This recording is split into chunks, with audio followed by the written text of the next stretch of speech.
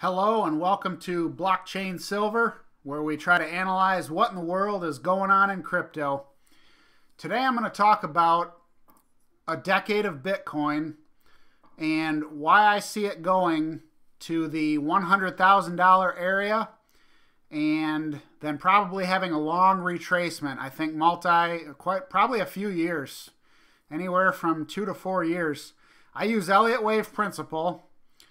That's what I go off of. Today we're going to be looking at a cycle, which is 1 year to several years or even several decades under an Elliott extension. And then this whole thing would be a wave 1 and 2 of a super cycle, which is a multi-decade. And so there's a lot of videos out there. They're saying Bitcoin's next move is it's going to go to 300,000. This is why I disagree with that. And I think we're just going to see the $100,000 area.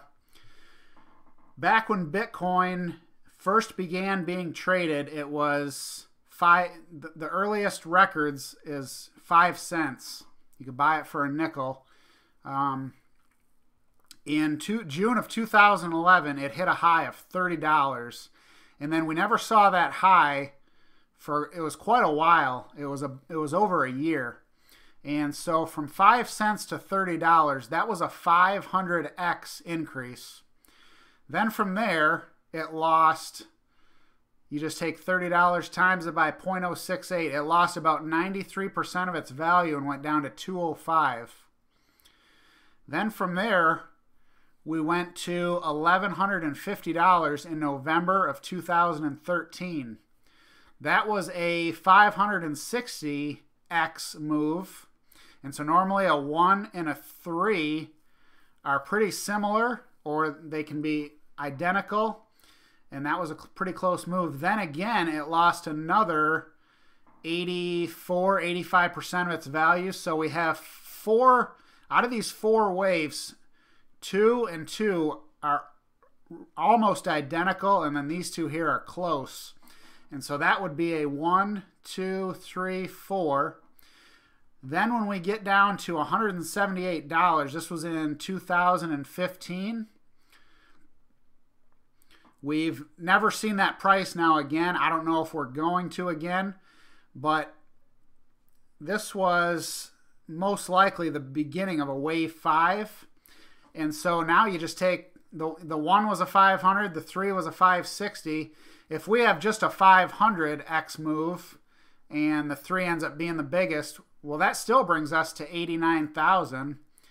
And then if we have a 600x move, meaning that the wave 5 would be the biggest one out of the 3, out of the 1, 3, and the 5. Usually the 5 is the biggest in commodities. Well, a 600x move, that would put us to 106,800.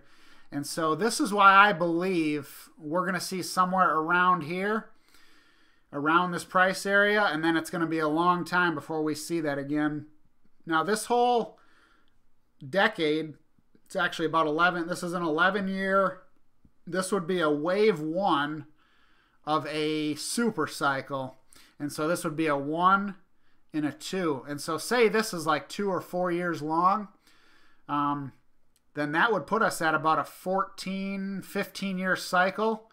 So 3 of these together would be 45 years, which would be that'd be a super cycle. And then that super cycle would be a wave 1 and 2 of a grand super cycle.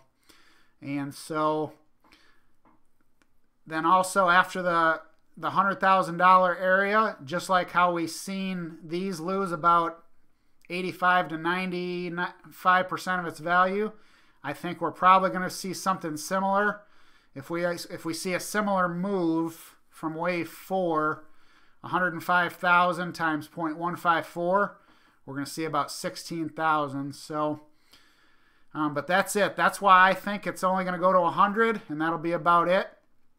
We'll see what happens.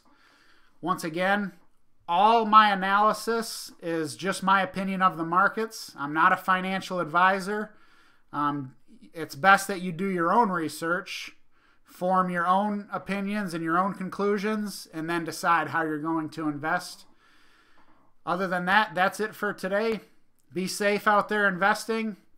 And have a good one.